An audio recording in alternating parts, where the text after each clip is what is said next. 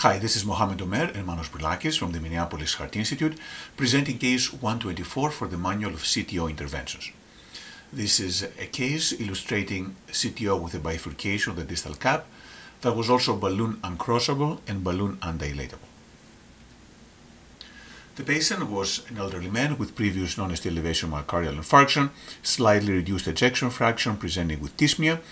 He was viable by MRI and was referred for PCI of the LAD CTO to improve symptoms and left ventricular function.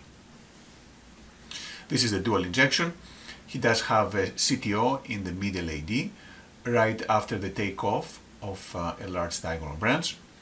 The LAD distally fills from a septal collateral. The length is about 30 millimeters and there is a bifurcation on the distal cap. Our plan was to start with Antegrade wire escalation, ADR with reentry, and leave retrograde as the third option.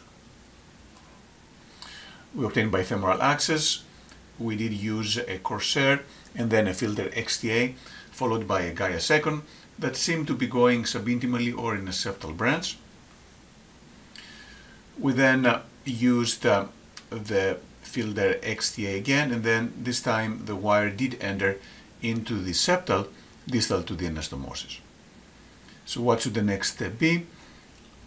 The best way to handle this is where there is wire going to the side branch but not in the main vessel, is to advance a dual lumen microcatheter and then use the over the wire lumen of the dual lumen microcatheter to advance the second wire into the distal main vessel. In this case, we did not do that. We tried to take a shortcut and actually just pull the wire back and try to rewire into the LAD, which actually was not a good idea because the wire now is in the subintimal space. And this is an example where trying to get a shortcut can actually prolong the case. We tried again with the filter XTA and we were able to get back into this septal branch. And this time we did take a TwinPass Torque and try to advance it to wire into the LAD, but unfortunately it would not cross past that proximal cap due to significant calcification. So what to do next? This is an example of a microcatheter uncrossable, which is same as the balloon uncrossable lesion. And the first step for those lesions is to get a small balloon. If it doesn't work, to granuloplasty, then use a combination of microcatheters or more support for guide extensions, use laser atherectomy, and as a last step, use subintimal crossing techniques. Starting with the simplest steps first, we did try a standard 1.5 millimeter balloon, and that did cross. We did multiple balloon dilatations in this portion of the lesion. And then we were able to deliver the TwinPass Torque microcatheter, through which we then used a Pilot 200, which successfully advanced into the distal true lumen, as confirmed by contralateral injection from the right coronary artery. We then switched the wire for a workhorse guide wire, but there was another problem. At the same area where the microcatheter would not cross, we now had a balloon undilatable lesion with a waist despite inflating a balloon for up to 26 to 28 atmospheres. So what to do next? And this brings us to the algorithm for balloon undilatable lesions. The key differentiating factor about strategy is whether it's a de novo or an in-stent lesion, and in this case it was a de novo lesion.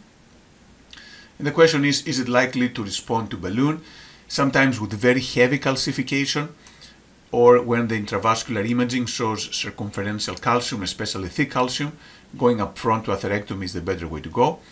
If there are no such high features, then one starts with high pressure balloon inflation, which we have already done in this patient, potentially using one or more body wires that act as a modified balloon. And if that doesn't work, then use a modified balloon such as the angioscout, the chocolate, or a cutting balloon to see if that can modify the lesion enough to allow expansion. If that fails, then atherectomy can be performed, followed possibly by laser, and finally by subintimal lesion crossing. In very rare cases, if nothing works, the patient can sometimes need to go for coronary bypass graft surgery. In this particular case, we did use a 3.0 millimeter chocolate balloon who has a 19-0 cage, allowing the pillows of the balloon to get in touch with the vessel wall, and this did allow expansion of the lesion. Two stents were successfully placed, jailing a wire in the diagonal that was a large caliber vessel, and that provided a nice result. We did have good flow in the LAD. We did not lose the diagonal branch, and the patient had an uneventful recovery with resolution of his symptoms. So in summary, this case shows that having algorithms is key for complex lesions, such as this one. We had the algorithm for crossing into the side branch at a bifurcation of the distal cap. We tried to take a shortcut. However, taking the dual lumen actually was the best way to get it done without having to switch retrograde. We then had a balloon uncrossable lesion that we were able to modify with a small balloon. And finally, we had a balloon undilatable lesion, which was the same as the balloon uncrossable. About half of the balloon uncrossable lesions are actually also balloon undilatable. And this was successfully expanded by using a chocolate modified balloon. Thank you.